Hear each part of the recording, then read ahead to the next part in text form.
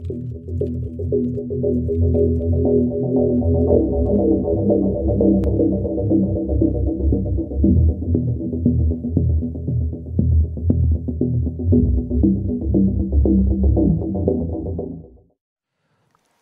upcoming talk is about the cardio badge, 2 years of evolution.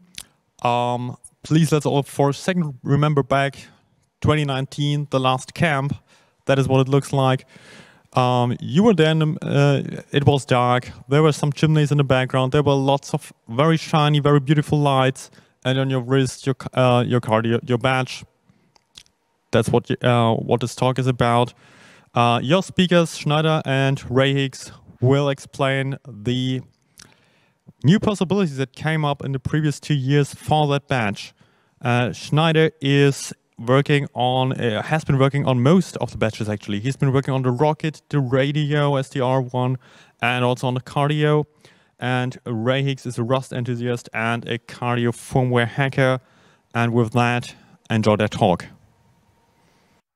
Hello, this is Rahix, I'm Schneider. We're here to talk to you about the cardio badge. Let's start the adventure timer and see how long this is going to take us. Not everyone might be familiar with the cardio badge, so we're going to quickly introduce it. The cardio badge is the badge of the Chaos Communication Camp 2019. It's a wrist-mounted device packed with sensors featuring a MicroPython interpreter and Bluetooth Low Energy. It's able to take an ECG, it has an accelerometer, a air quality sensor, and a bunch of other things. The MicroPython interpreter makes it possible even for beginners to program it without writing a single line of embedded C code. This was the goal of the cardio, to get people to work with such embedded systems and provide a companion during camp to interact with. You can see the picture where someone embroidered a LED onto their wristband using conductive thread, connecting to the side of the cardio where we have easily accessible contacts. You can use MicroPython to interact with them, get the LED lighting, for example, when someone sends you a message. Producing the cardio badge was quite a challenge in itself. The project failed dramatically almost multiple times. If you're interested in such hardware products and how they come to be in, let's say, just half a year, you can check out this thread on Twitter. It details everything from the design phase to the first prototypes to, in quote, mass production of the cardio badge right up until camp. During camp, a lot of things happened. The firmware improved a lot. People had a lot of fun. And we're here to talk to you about what happened afterwards. One of the notable things might be that we held some workouts in Berlin to get together and improve on the cardio, or just help people out who want to work with them. Due to all the things you know happened in 2020 and 2021, this wasn't possible anymore. So we held virtual workouts, which is how we call the meetings which we are doing to work on the cardio. You see a screenshot of our virtual meeting at RC3 last year, where someone was pointing their microscope at one of the sensors on the top of the cardio to have a look at what's actually going on in there. Before we go further into all the details of cardio, a personal note. If you own a cardio, please get a case.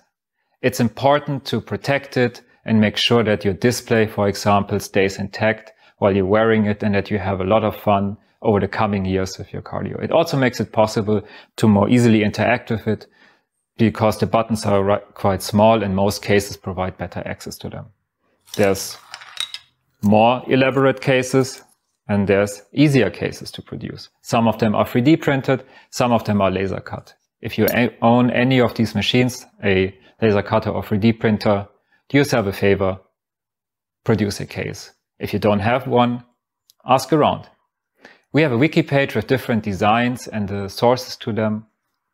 Check them out and have fun with them. Rahix is now going to talk a little bit about the firmware, the apps, and other things which make the cardio actually do anything. On Cardio, we have a dual-core microcontroller.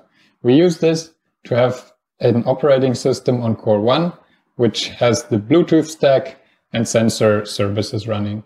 The other core is entirely available to the user, and by default it runs a MicroPython interpreter, so you can easily write scripts in Python. But you can also write your own applications for this core in C or Rust using the provided API between the two cores. This is all documented in the firmware docs. On the other side of Bluetooth, on the phone, we have a companion app for Android. This app is available on F-Droid using the provided QR code on the slide. The companion app is used to access some of the features from Cardio remotely. For example, you can set your personal state there, or you can upload files to the Cardio's file system, or you can install apps. Apps come from the Hatchery. The Hatchery, that's a repository from badge.team for badge apps, which supports Cardio, among other badges.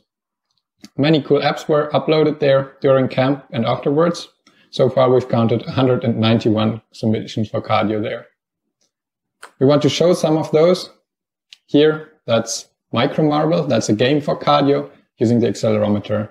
We want to show this because it is written in Python and it demonstrates how much you can do with Cardio even as a beginner. And it is written in Python, but it still runs surprisingly smooth running on a microcontroller. There's also a lot of other apps, for example, persistence of vision displays using the RGB LEDs on Cardio. There's a lot of apps using the sensors creatively, for example, X-Eyes, a compass app, or an altimeter. And because Cardio looks a lot like a smartwatch, many people have been writing watch faces for it, for example, the control center. But even though Cardio looks a lot like a smartwatch, that's not the only thing it can do. It has a lot of sensors, and you can do a lot more than just wear it on your wrist as a watch. Just as an example, Cardio would be just one step away from becoming your next bicycle tail light with an integrated brake light. We now want to show some demonstrations of what you can do with Cardio, using some of the features which have been implemented after camp. For example, there is phyphox. Phyphox is an app from RWTH Aachen, which transforms a phone into a mobile laboratory. You can use Cardio sensors with phyphox over Bluetooth Low Energy, and this is what we want to demonstrate.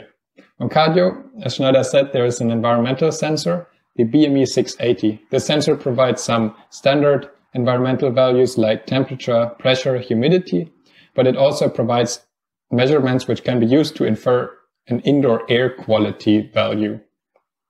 And this is what we want to demonstrate. To do this, let's move over to the hardware lab.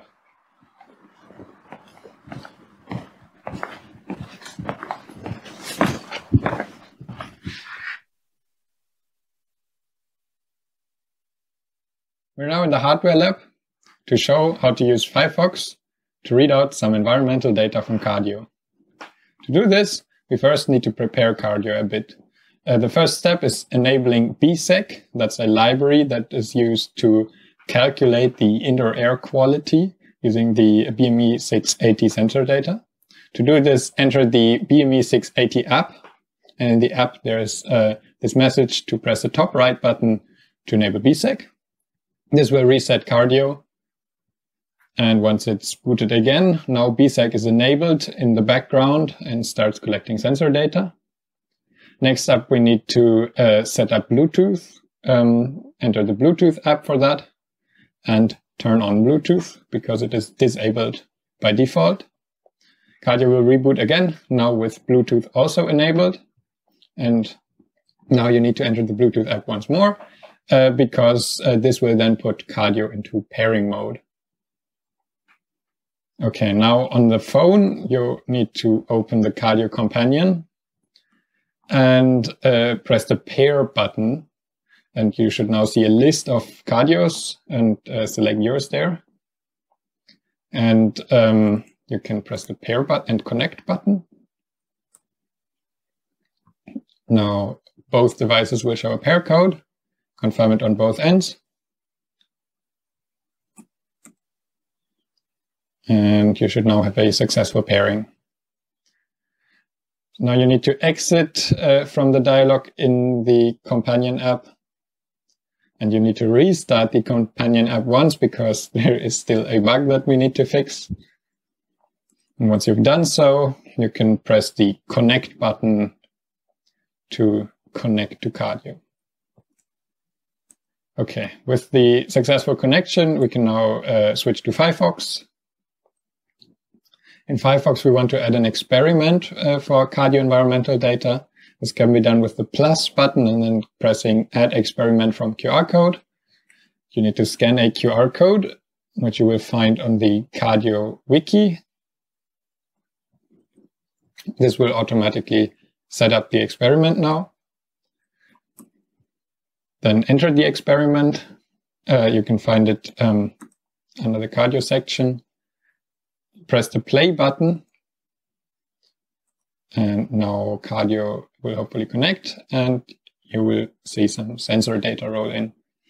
Cardio will update the data roughly every 3 seconds. So 1 new sample every 3 seconds.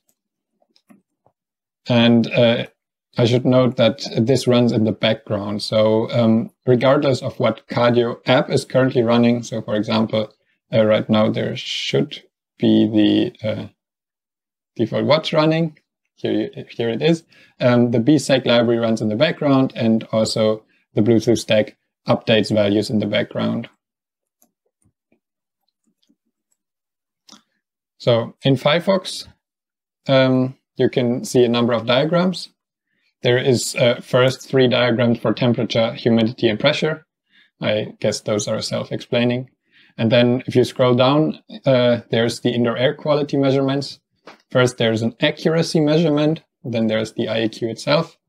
The accuracy will start at 0, and you need to wait for it to reach either 2 or 3 before the values make any sense.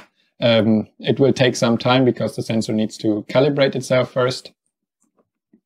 And once the accuracy is up, you can see IAQ values. They have a special meaning, which we will show later. And then in the very bottom, there is a CO2 diagram. This does not actually show CO2 values, but instead it shows what's called an equivalent CO2 value. And this is essentially a guesstimate of how much CO2 could be in the air from the values the sensor measured. On this slide here, you can now see what the indoor air quality values we just got from in phyphox actually mean. This table is from the BME 680 data sheet. So you can see lower values are generally better. And if the IAQ goes too high, the data sheet recommends that you should ventilate the room. An important thing to note here is the initial values we get in phyphox are bogus. That's because bsec needs some time to calibrate the sensor. And only after this calibration is done, we will get reasonable results. You can see this in the IAQ accuracy value. You should wait for this value to reach either 2 for medium accuracy or 3 for high accuracy. And only at that point, the IAQ values will make any sense. The setup with phyphox is one way to use this, but of course, you can also push the data elsewhere. This is a screenshot of a Grafana dashboard showing the same data. In the background, there's Node-RED running and an InfluxDB on a Raspberry Pi. The idea here is to use Cardio as a data logger. And you could use this kind of setup, for example, to monitor the environmental parameters of a room. Back to phyphox for a second. This screenshot shows what's going on behind the scenes there. There's this node-based workflow. On the left, there's this Bluetooth node where Cardio sensor data comes in. This sensor data then gets recalculated into the appropriate ranges for the diagrams, and then gets moved into the graph nodes on the right to be shown in the experiment. You could, of course, change this to do different kinds of experiments with different sensors from Cardio. With the data logger setup, it looks very similar. Node-RED is also a node-based workflow. You can see on the right the graph that's used here. The left nodes are for connecting to cardio and triggering readout of the characteristics. Then the samples get moved into this function node. The code for this node is on the left. This just converts the samples into the appropriate format for the database. And this is where the data goes next, into this InfluxDB, from where Grafana can then read out the values and show nice diagrams.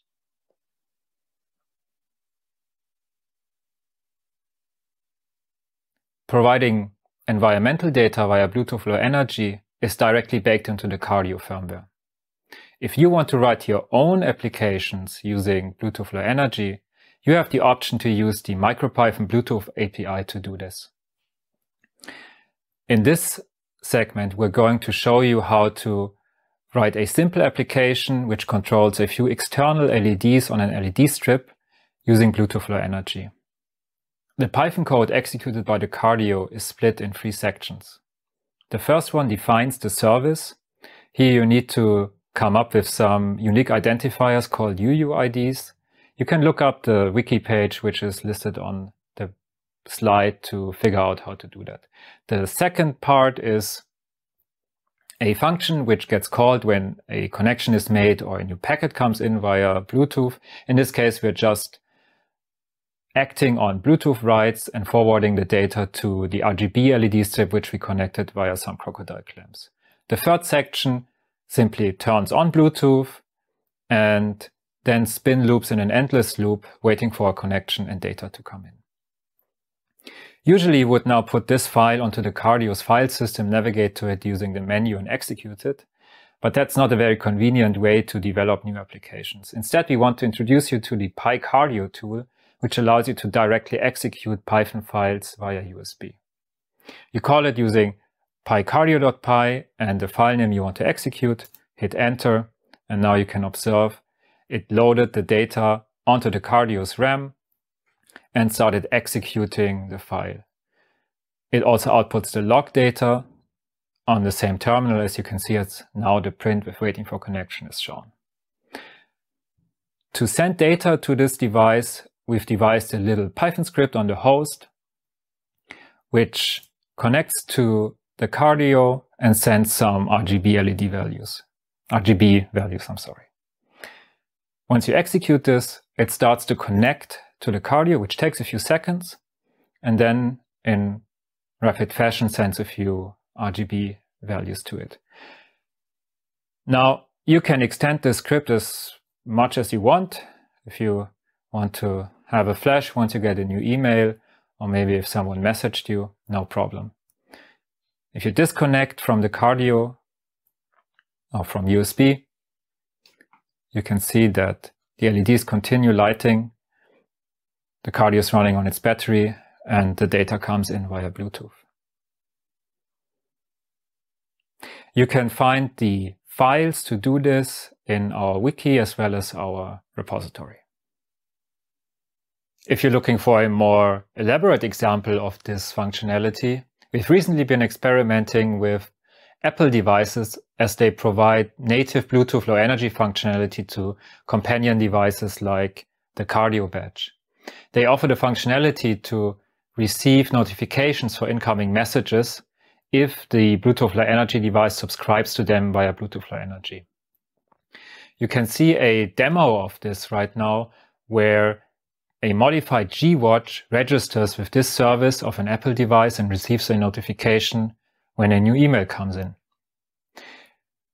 This is not yet published, but we intend to publish a modified G-Watch on the Hatchery sometime next year, so you can make use of the Cardio and this notification functionality from your Apple device. Note that there's no additional software or app needed to do this. The Apple device already provides this.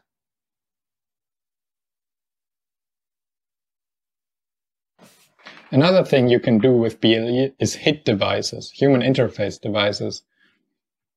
Cardio has support for these, and there is a HIT demo included in the new firmware. For example, you can use this human interface device to emulate a mouse, in this case using the accelerometer, which means if you tilt Cardio, the mouse gets moved. We've connected this to the Android phone here. And as you can see, the mouse cursor can be moved using Cardio now. So let's use this to change the personal state of Cardio in the companion app using Cardio.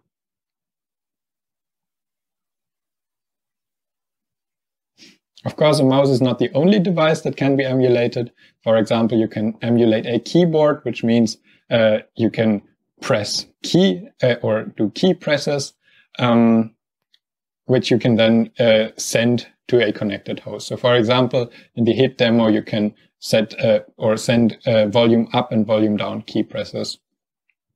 But this entire interface is accessible to MicroPython, so you can very easily use this for whatever applications you fancy.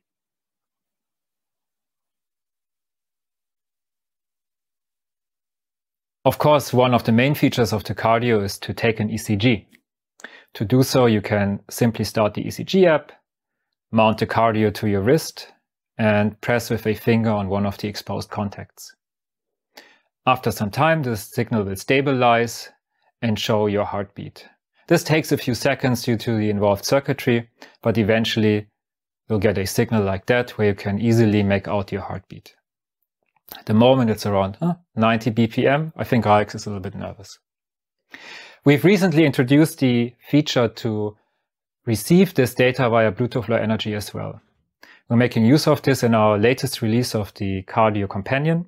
And if you open the Cardio Companion now while having the ECG app running on the Cardio, you'll get a new button to take an ECG. Let's press this. And as you can see, the ECG data that you see on the display is now also streamed to the phone. We're going to work on sharing this data or make it possible to share this data and save it to files via your phone, and also have the option to run an ECG continuously in the background. To make use of this feature, you might want to think about soldering one of these. It's a cable which adapts the USB-C connection of the Cardio to standard ECG connections that for pads that you can buy about everywhere. If that's not fancy enough for you, you can also think about getting a chest strap, which wraps around your chest and has conductive pads on the side. This makes it possible to wear the Cardio, for example, while running and take a full ECG while doing so. We've also created an application which runs on a PC. It's written in Python, which also connects via Bluetooth Low Energy, collects the data, and applies a few basic filters. It adds a 50 Hz noise filter to filter out noise coming from the grid, and also creates a FFT to get an idea of the frequency components of your heartbeat. After all these demos, let's head back to the main room to highlight some of the other things which happened during the last 2 years in the world of Cardio.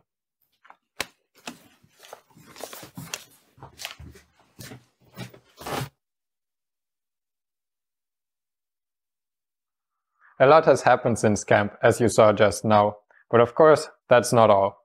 We want to show a few more things. First of all, the battery lifetime is much better now.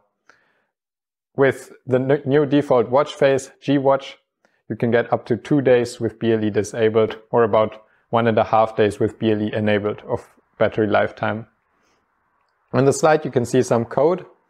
You can add optimization to your own apps by adding this time.sleep call. This is what the firmware uses as a hint that your application is now not busy, and it then scales down clocks and does similar things to reduce battery consumption.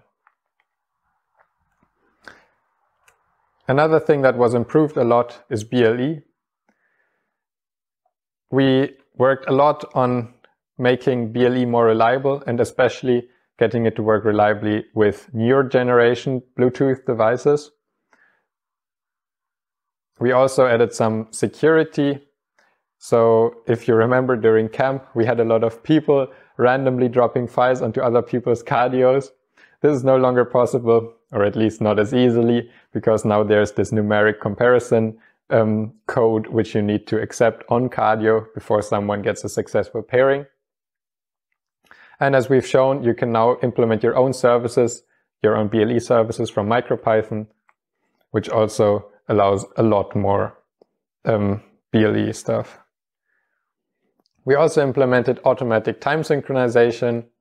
When Cardio gets a BLE connection, it will now automatically synchronize time with the connected device. It does this using a standardized service called the current time service. This is implemented by default on iOS, so when pairing to an iOS device, this will just work. On Android, this is not implemented by default, but the Cardio companion app implements it, so if you have that installed and running, it should work just as well. Importantly, this does not only synchronize time, but also the time zone, so wherever you are, you should now immediately get the correct time on your badge. Another few things that happened. USB storage mode. You no longer need to go to the bootloader to get into USB storage mode to load files onto Cardio. You can do this directly from the firmware now. There is a new menu point called USB storage. We added RTC support, so deep sleep RTC support, which means that the RTC time is kept during off time for the Cardio. A much requested feature that we added is image splitting, which means and a PNG loader. You can now put a PNG file onto Cardio's file system and easily display it on the display from MicroPython. One thing I want to highlight that's been happening very recently is integration of a vector graphics renderer. This is CTX. CTX is a vector rasterizer written by Pippin, which is specifically also optimized for use on microcontrollers. He helped us integrate it into the Cardio firmware, and this means with the latest release you now get anti-aliased fonts. For now, this is only implemented in the graphics backend, which means it just improves the render quality of the existing graphics API, but in the future we also want to give direct access to CTX to user code, which means you can do all kinds of crazy vector graphics effects on Cardio now. There are some other things we want to do in the future, and Schneider will tell you about them.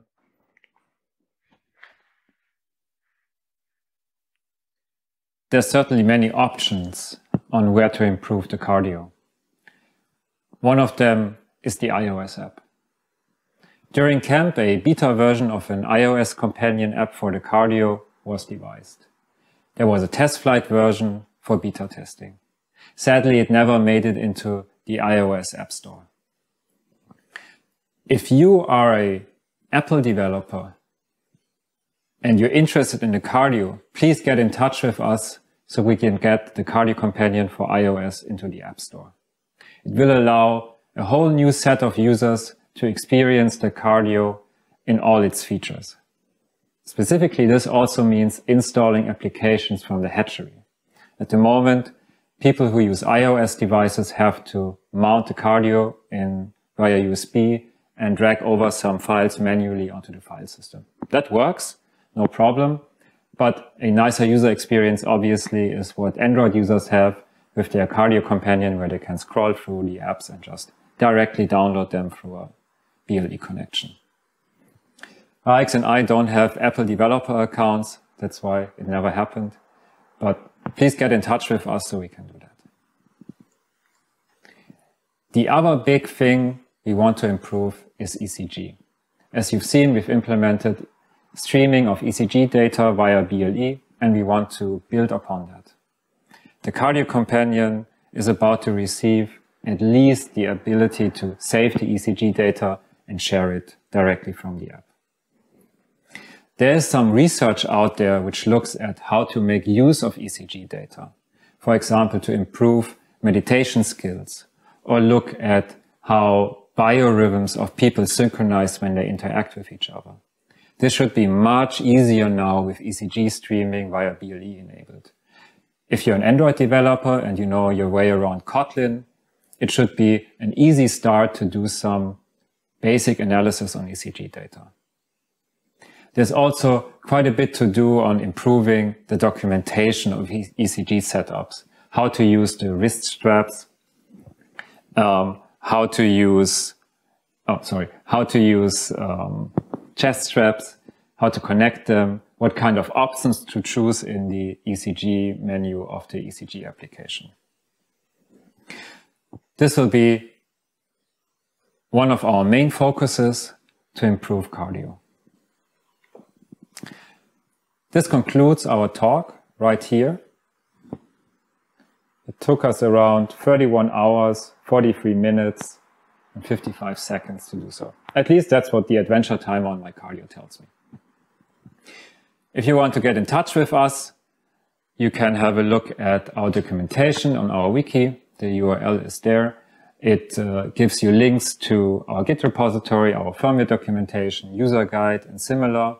You can join us in the cardio badge channel on Libera chat as well as on Matrix. The two channels are bridged to each other, so you can use whatever suits you best. Or if you're into that thing, go to Twitter or chaos.social and have a look at our handles there.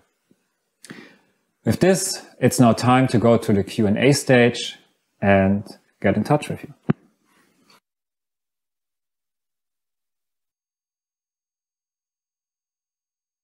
So, jetzt reicht's aber, oder? Ja. Schön. Thank you very much for the awesome talk. People, if you would like to add questions, please put them to Twitter, Mastodon, or the IRC network. And we actually get our first question. Is there a nice reusable ECG sensor option? The Salt set is not very good for daily use. Mm-hmm.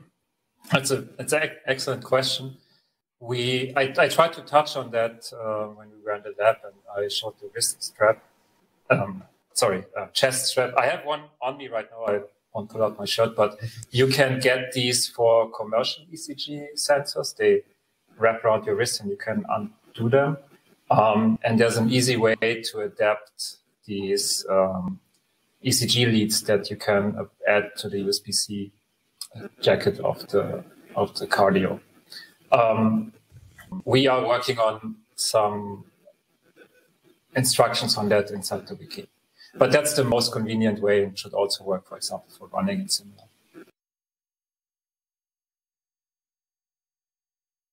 What will we see as a badge for the next camp? Another excellent question. So you might remember the radio badge and the cardio badge. They have something in common. They feature a very specific sensor or functionality. And that was out of availability and personal interest and similar, and to give people the option to play with these things. But if there is going to be another badge for Camp 2023, 42 years of CCC, it should be about interaction of people. It should mainly focus on social aspects and interaction with the camp. I think we'll have a discussion about that early next year.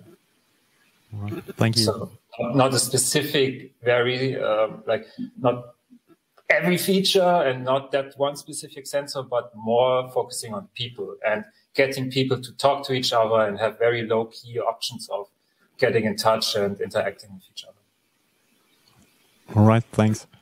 And is there by any chance an option left to get a cardio badge? Yes, actually, we have great news that we can share. One of the hardware distributors who sponsored the cardio badge is working on respinning the design files as a reference design for one of the chips. And that's Maxim/analog devices now. It's still in the works. We have no clue about the timescale, but they're working on it. It's in the SAP system and it has a designator. So it looks promising that it's actually going to happen. Okay. Where should people watch out for this to get updates? The Twitter account and our chaos.social account. Awesome. Rahix, would you mind going to the BME680 slide? Yes. Because we did update the slides after the first render. And there's one important one about the BME680. We were talking about it measuring air quality, and we want to make it very clear it is measuring volatile organic compounds in the air. Essentially things you could smell. it does not measure CO2 directly, but it infers, it assumes, okay, if there's lots of smell in there, let's assume it's all from humans. How much CO2 would they probably have put into the room as well? And that's what the CO2 measurement here is about.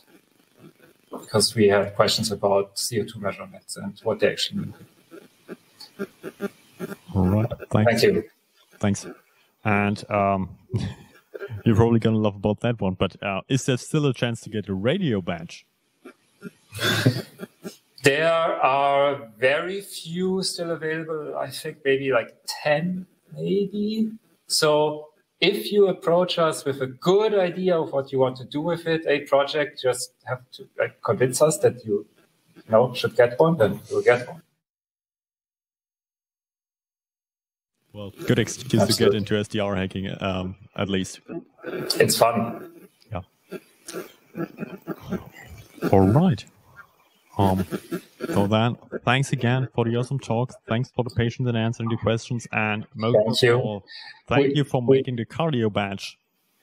Thank you. We also want to thank our video angels who helped us produce the video. We want to thank all the cardio team. We are just 2 people of a large team who made the cardio possible, and it wouldn't be without them. You can have a look at the camp talk to see most of them. All right, then that was our last talk for today. Yes. At least 2 of the other stages are still broadcasting as a live stream if you would like to continue watching.